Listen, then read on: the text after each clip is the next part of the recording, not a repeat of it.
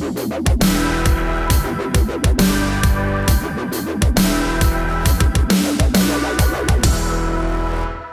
my fellow Americans, we all know that whenever there's a serious national crisis, the first phone call that the president makes is, where are the celebrities? If you want some sort of advice on how to raise your children in a moral and decent and upright, intelligent, disciplined fashion, the first person you go to, of course, is an actor. Hi, everybody. I'm Bill Whittle here with Steve Green and Scott Ott talking about Meryl Streep's gigantic anti-Trump tantrum, but on a much larger issue about the war that celebrities are currently in with the American people. Steve, let's start with you. I think Meryl Streep gave the whole thing away in her opening statement when she basically said, well, here we are, the most despised people in America, Hollywood, foreigners, and the press, because the Golden Globes is the foreign press. Yeah. I don't think these people are used to being despised. I think they're used to being adored. And I think that the idea that the country hates them, because she knew it getting up, has really made them quite unhinged. I don't know if it'll make them unhinged enough, do you think, to be quiet and just do their jobs, Steve? Or do you think that this is going to be a series of meltdowns that we're going to see for the next 4 or 8 years? I don't know. I don't know for a fact that we actually hate them. I don't. I enjoy a good movie. I enjoy a well-done TV series or miniseries or whatever. And I don't think about the actors that much any more than I think about what an idiot Sting is whenever I put on an old Police album. But I do know that they hate us. The key to that is Meryl Streep saying, well, you know, if it weren't for us, all you'd have left are... what was it? Mixed martial arts and what was football. The other thing? Yeah, football. You would have MMA and football. Well, you know what? Those are the things we like to watch when we're not watching your entitled asses. This is all entertainment to us. It's all supposed to be a good fun. And I don't see a whole lot of football players who despise me so much. I could name one or two. Name one. Yeah, one. Yeah. I can't think of a single MMA fighter who disdains the heartland of this country, because he probably came from here and he probably still fights here the way that Meryl Streep showed that he does. And let's be clear, these are just terrible people. These are people for whom Caligula is a heartwarming coming-of-age story. Their only problem with that movie is the horse didn't have to sleep with anybody to get in the Senate. It's just the worst. And we don't hate them. We expect them to be depraved, because that's what entertainers have always been. So, you know what? Make a nice movie, win your nice award, and as Scott said, that Oscars, God, this has got to be 40 years ago, just say thank you and sit down.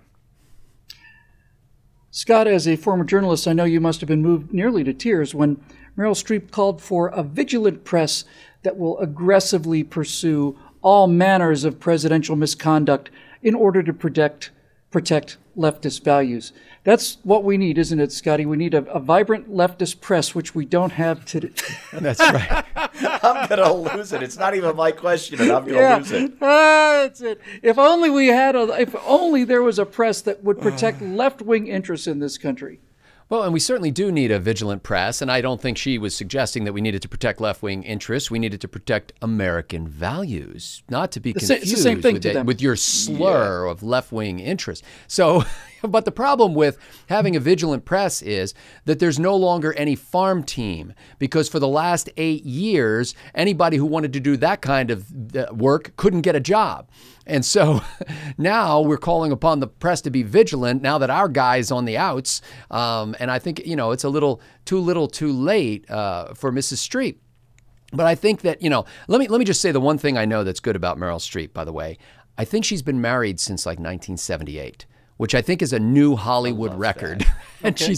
she's married to a sculptor, and so that's great. But what I think people like Meryl Streep don't understand, and maybe guys like Vince Vaughn do, if you've seen that great picture of Vince Vaughn just sort of staring at her as she did this.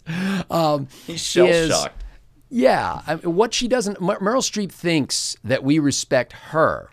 But in reality, we respect her when she's not being herself. Like the only times we really like Meryl Streep is when she's not being herself. We didn't fall in love with Meryl Streep. We fell in love with the character in a movie. And somewhere along the line, years ago, Michael J. Fox was being interviewed, and they said, how do you handle the stress of your job? And he said, stress of my job? I get up every morning and go someplace and pretend to be somebody I'm not. It's a goof. It's like, what kind of stress is what? That's not work. And I think that some of these folks have lost their grip on that. Now, I wouldn't, sort of tar the entire Hollywood community with the same brush, because I know that there are a lot of hardworking actors out there, some of whom have conservative views, some of whom have liberal views, but who understand that their job is to entertain people and not to, make bold pronouncements about political ideas. And to those people who you'll never hear from, I tip my hat. Ladies and gentlemen, I've been around actors since I was 15. I've been around engineers since I was 13. They're very different kinds of people. You'll notice that there's a particular difference between actors and most other professions. Actors are almost unique, and I'm obviously generalizing here, but as Scotty pointed out, what actors do is they become somebody else. And the very best actors are often the people with the least personality. My mother met Peter Sellers at a party, didn't know who he was. She said he was the most boring man I ever spoke to in my entire life. This sense of not having their own identity is what makes actors often show up at Starbucks with glasses, reading glasses that don't have any prescriptions in them, and carrying books by people whose names they can't even pronounce, let alone read. It's an act that they play for themselves. It's a role that the actor plays for himself. It's the role that the actor has written for himself. So just very briefly, let's just examine the role that Meryl Streep wrote for herself that evening, and that was applauded by so many of her fellow Hollywood actors. The role is that since somebody disagreed with them politically, America is now Nazi Germany.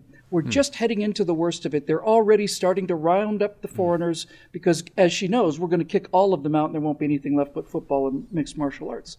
So America's descending into a living hell comparable only to the Nazi regime because the Republicans won an election and her pal Hillary Clinton lost.